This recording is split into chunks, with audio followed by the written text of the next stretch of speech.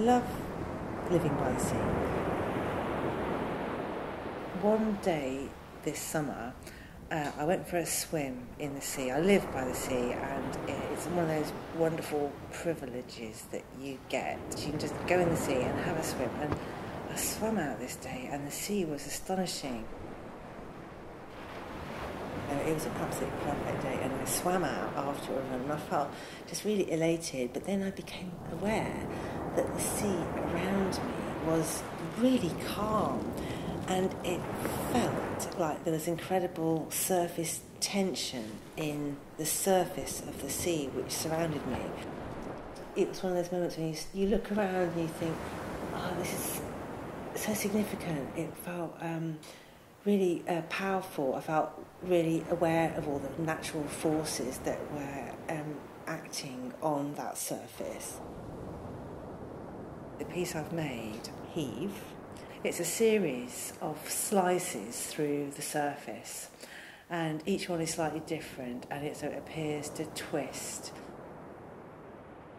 I use this material, fiberglass matting, which is impregnated with a resin that reacts to ultraviolet light. You basically expose it to sunlight. So I use the beach as my mould, if you like. So I literally dug grooves in the sand and used that to lie the fiberglass into. Then you finish off the curing process by lying it into the sand. And I love how the sand sticks to the resin and it kind of bears traces. One of the elements which is new to me about this project was working on the beach. It's an encompassing experience, and so to be on the shore creating this work in response to the sea, which I was standing right next to, it really fueled the project, and it just felt perfect.